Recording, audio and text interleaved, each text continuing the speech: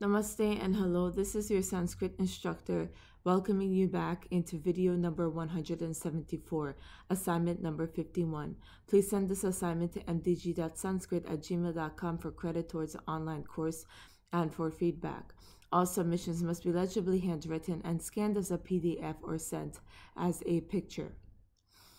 Your task is to translate the following English sentences into Sanskrit using the table format. As usual, we will go over what sentences you need to translate, and then we will do number 1 together so that you may know the expectations for this assignment. Let us get started. Number 1, in autumn, the fruits fall from the trees. The table's already set up for that one. Number 2, around the fire, the priests were standing and singing hymns. Number 3, may your head be adorned with flowers, your arm with a bow, your mind with compassion, and your life with happiness. In the assembly, number 4, the poets proclaimed the fame of the emperor. Number 5, upon her breast the blood of the child killed by the enemy was seen. Number 6, O worthless servant, you have forgotten your master. Number 7, may I stand by you, O mother, in the danger and adversity. Number 8, due to anger, the light shone in his eyes, his bow fell from his hands, and his mouth quivered. Number 9, the sage should practice penance. Kri would be practice, to do.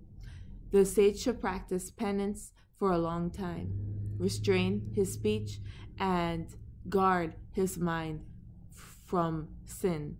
Number 10, pigeons fly in the direction of the wind. And number 11, the learned man standing at the door was attracted by the voices of the children. Now let us get to our example sentence. In autumn, the fruits fall from the trees. The word for autumn is sharad.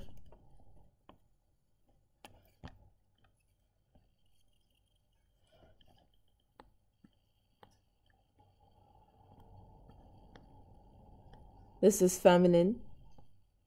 We want it to be locative, singular. So since this is sharad,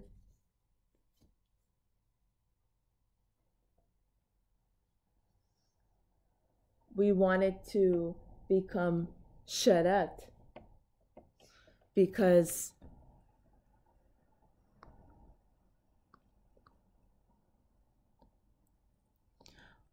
we want it to become sharat because in Sanskrit, it's not allowed for this to end, for a word to end in da, so it gets hardened to the ta. Well, it doesn't get hardened, the first member. I mean, it is hardened, but the first member is usually taken. And then for locative singular, for locative, you're adding an E at the end. So then you're going to end up with sharati.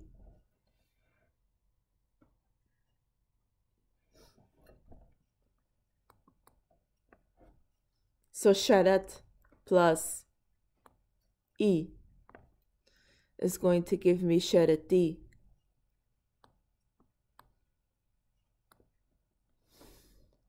Fruits, so in autumn the fruits fall from the trees, so fruits should be nominative singular. Fruits is neuter. The word for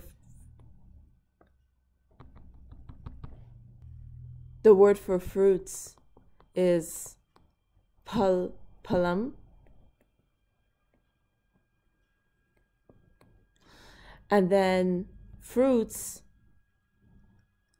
not nominative singular. This is an S. This should be nominative plural. So this becomes palam pale palani.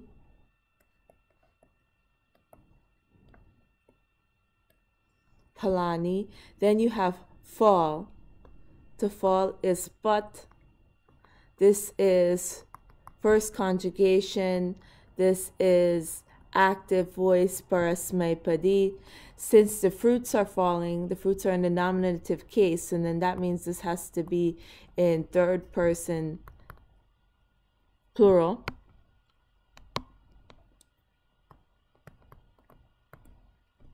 So then you end up with patanti.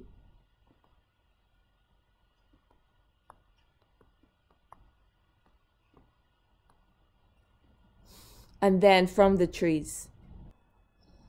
That means we're dealing with ablative plural.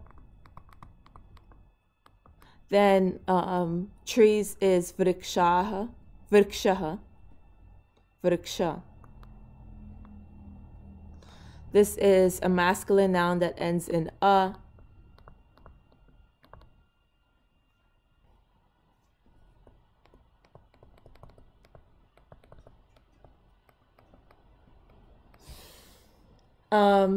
So vriksha, ablative plural, becomes vrikshebhyaha.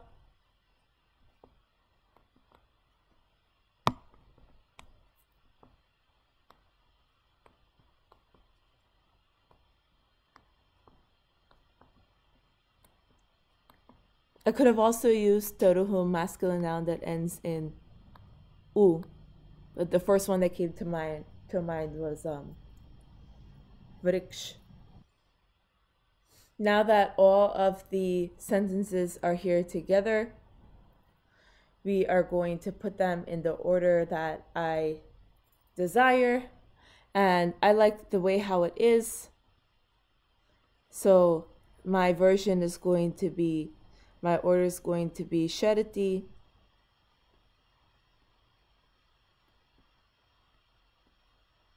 that's not sharati, sharati.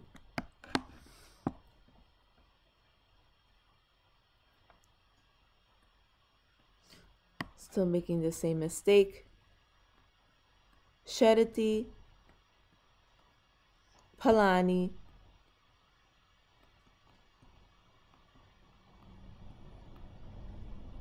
patanti,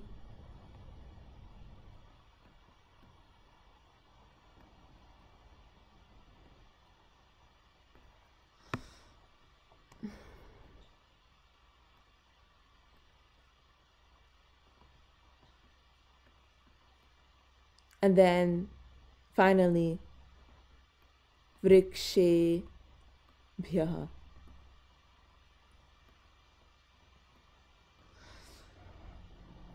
Bharati phalani patanti vrikshebhyaha. No consonant sandhi rules applies to the final hard consonant of a verbal base or nominal stem, followed by a termination or a case ending, beginning with a vowel or a semi-vowel. So I don't see any sandhis that needs to be applied here. So it should be left as is. And with that, this is your Sanskrit instructor signing off with a namaste, since this is our final answer. Again, this is your Sanskrit instructor signing off with a namaste.